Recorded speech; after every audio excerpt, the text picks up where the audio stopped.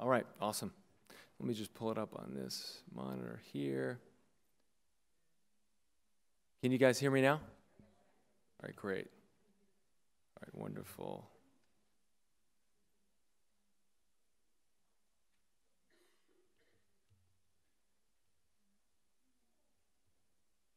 Excellent. All right, well, good afternoon. That was a good start, huh? So, you know what? Can somebody from my teachers help me out here? Because the slides are not advancing on my computer. Is there anybody up there?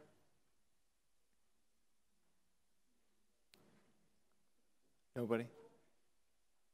See if you can just get the slides to advance up on this screen here. What's that?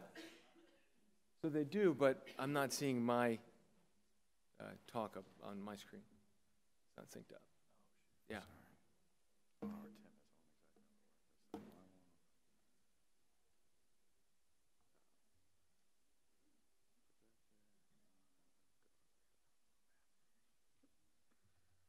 You know what? I'll do it this way. Will it work that way? No. All right, let's close this out. Sorry, guys. Let me see if I can pull this up again.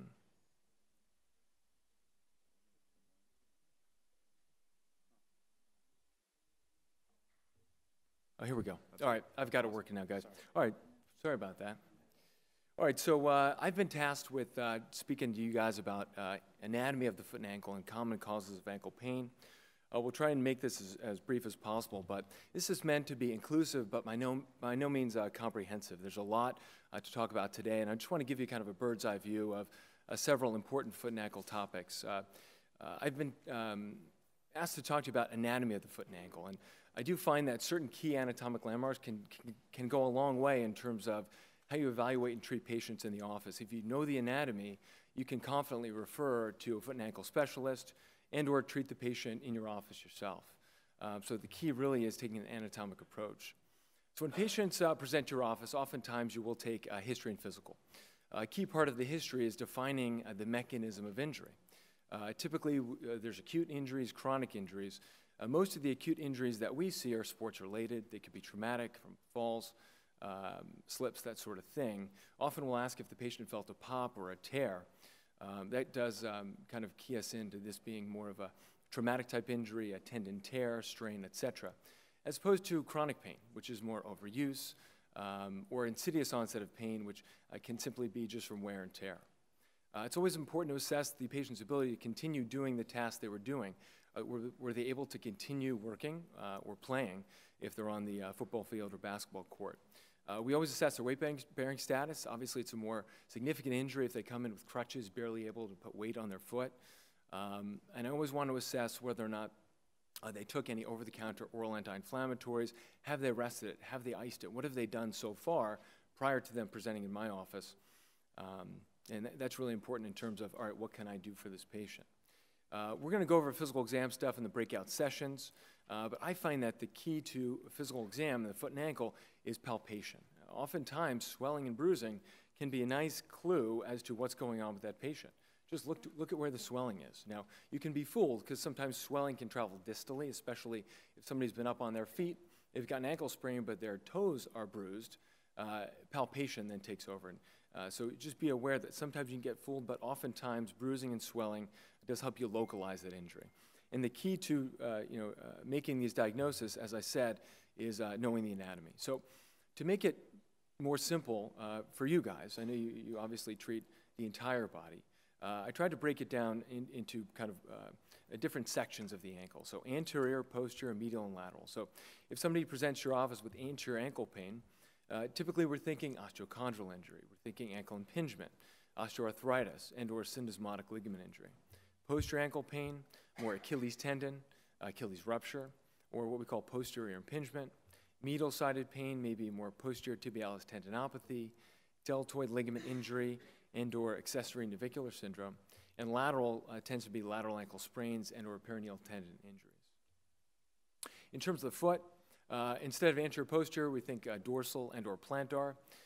Forefoot stress fractures can present with dorsal pain, anterior tibialis tendinitis, which we'll see in an older patient population, and Lisfranc injuries, which is more high-energy type mechanism. Plantar pain, we're all familiar with metatarsalgia, Morton's neuromas, and plantar fasciitis. More medial-sided pain, hallux valgus, hallux rigidus, and/or lateral pain with fifth metatarsal stress fractures and/or insertional perineal tendinopathy. So I just chose a couple of those topics to kind of dive a little bit deeper into the anatomy. We'll start with lateral ankle ligament injuries. Ankle sprains, in terms of incidence, they're very common. There's over 2 million ankle sprains per year in the United States, costing over $2 billion in healthcare. Most commonly, it's a younger patient population, and there's no gender difference. More frequently, it's an athletic patient population. This study, which looked at West Point cadets, found that about a third of them over a 4-year time frame actually had an ankle sprain. So it's very common in the active patient population. Lateral injuries are far more common than medial-sided sprains. So for the purposes of today's talk, we'll just focus on lateral ankle sprains. In terms of the lateral ankle ligaments, this is a lot of words on the page here. There's 3 major lateral ankle ligaments: the ATFL, or anterior talofibular ligament, the CFL, calcaneofibular ligament, and the posterior talofibular ligament. Typically, the mechanism of injury is more of an inversion mechanism of a plantarflexed or dorsiflexed ankle, and that results in sequential injury to the ATFL, followed by the CFL, followed by the PTFL. This can also disrupt other structures within the ankle capsule, namely the capsular mechanical receptors, which can lead to impaired balance and proprioception after this injury. And this can also cause a stretch injury to the peroneal tendons, which can lead to residual weakness, all of which may contribute to a chronic instability if not identified and treated. We'll go over in the breakout sessions these specialty tests. There's stress testing like an anterior drawer test or an inversion or talar tilt test that you can do for these patients to identify these sprains. Moving on to other ligaments about the ankle. Typically, syndesmotic ligament injuries are more anterior as well as lateral. Syndesmotic ligament injuries are otherwise known as high ankle sprains, right? We've all heard of those high ankle sprains.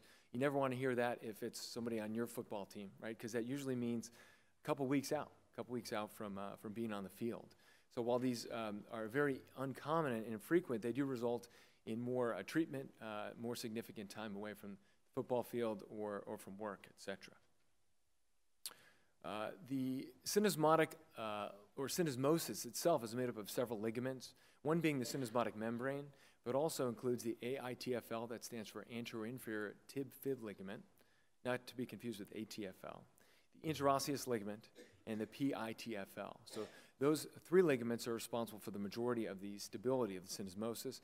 There's also a bony stability imparted by the natural concavity and convexity of the fibula sitting in the incisura fibularis, the distal part of the tibia there. So what's important about the syndesmosis is that there's normal motion between the fibula and the tibia. The syndesmosis does allow for normal motion. However, if it's disrupted, that can lead to significant difference in contact forces between the tibia and the talus. And if not identified, that leads to a lateral shift of that talus, which can lead to early osteoarthritis. You can see that in the bottom slide here. So it's important to identify these injuries. A common mechanism is more of a forced external rotation type mechanism. In football, you'll see it with an opposing player landing on a fixed foot with a rotation mechanism. Skiers sometimes can get their ski caught, and a rotation mechanism can occur. And this results in sequential injury to the AITFL, the interosseous membrane, and the PITFL. If the energy travels up the proximal leg, it can sometimes exit out the fibula, and that's what's known as a Mason-New fracture. Some of you guys may have heard of that as well. In terms of physical exam, again, we'll get into the details of this in the breakout session, but there are some specialty tests you can do to further identify these syndesmotic ligament injuries. In terms of ankle fractures, you know what, Adam, I'll let you kind of handle that in terms of ankle fractures, so I'm going to skip ahead for this. We're going to fast forward a little bit. We didn't want to cover a whole lot. So let's move on to osteochondral injuries. That's a typical presentation, more of anterior ankle pain. Typically, patients will present more with insidious or chronic onset. This usually is not an acute traumatic type of injury. One of these reasons these osteochondral injuries occur is because there's very poor blood supply to the talus. In fact, 60% of that talus bone, that dome, is covered in articular cartilage. but there's a lack of muscle and tendon insertions, which lead to limited blood supply and overall just cause a limited healing response within the talus itself. In terms of mechanisms of injury, typically this is more repetitive traumatic type of injury, although it can occur with one acute traumatic mechanism, and that could lead to medial-sided and/or lateral-sided osteochondral injuries. Other etiologies do exist, including AVN, systemic vasculopathy, other endocrine and/or metabolic factors, joint malalignment, and genetic predisposition. This study just showed most of these injuries do occur in what we call the mid-talar dome, which is the central portion of the talus, and medial is far more common than lateral. So moving on to posterior ankle pain, if a patient presents with posterior ankle pain, often we'll think of several different injuries, namely the Achilles tendon, but I want you all to think about something called posterior ankle impingement, otherwise known as osteogonum syndrome. There are three common causes. One may be an anatomic anomaly, essentially what we call an osteogonum, which is an unfused posterolateral process of the talus. The other can be just a prominent posterolateral process of the talus, otherwise known as a steator process. This can come from repetitive trauma or an acute traumatic event as well. Typically, the repetitive trauma is more in ballet dancers. You can see this really interesting x-ray on the right-hand side of the screen there, where you can see the impingement happening posteriorly. Her left ankle there has an osteogonum in the back.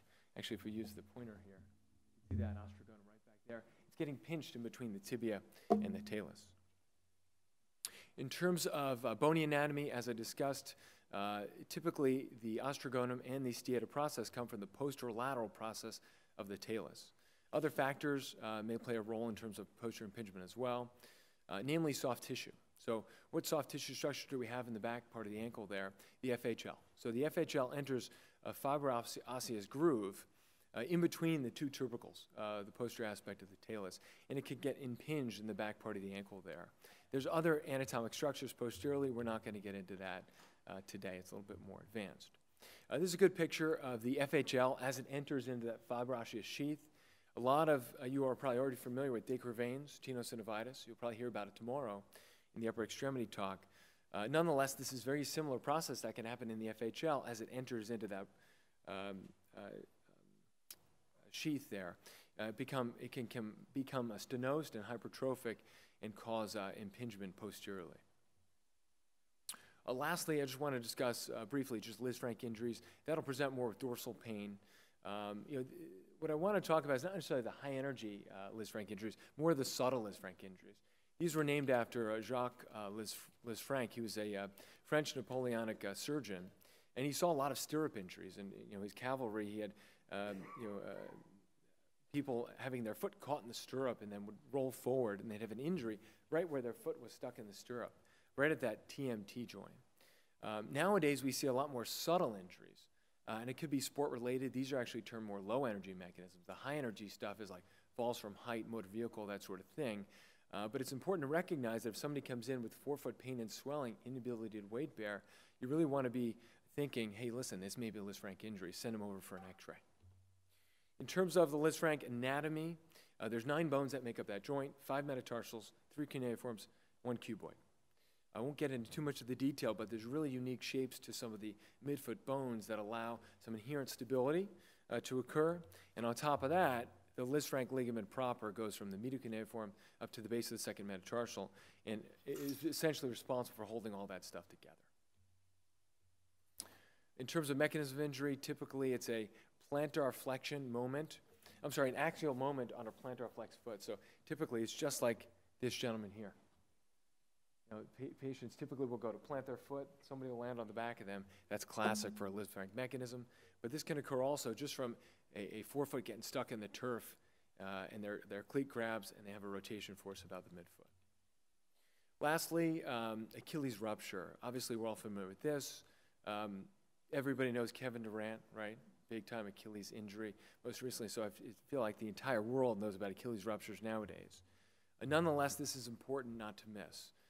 Anatomy-wise, this is the largest and strongest tendon in the body. It can handle anywhere from 10 to 12.5 times body weight. Ruptures typically occur in the distal portion of the Achilles tendon, about 2 to 6 centimeters from the insertion. Ruptures typically occur in a very healthy, active patient population. About a third will have prodromal heel pain. The most common mechanism is just pushing off.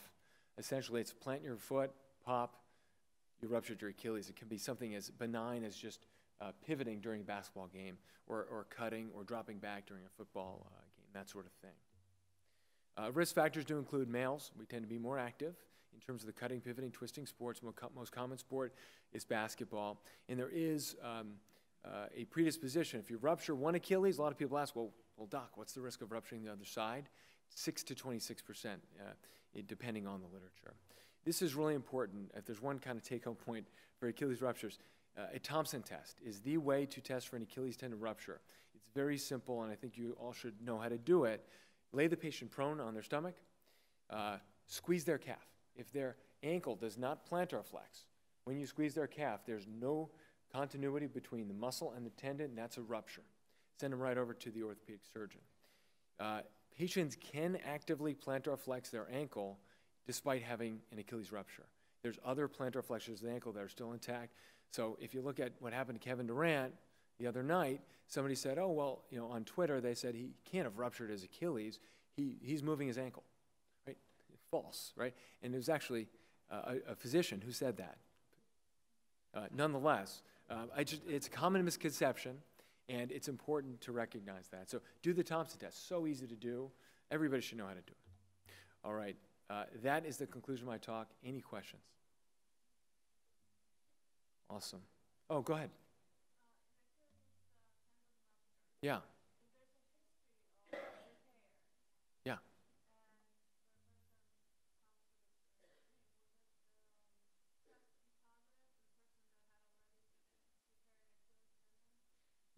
If it's ruptured, the test will be, we call a positive Thompson test, is if the ankle does not move.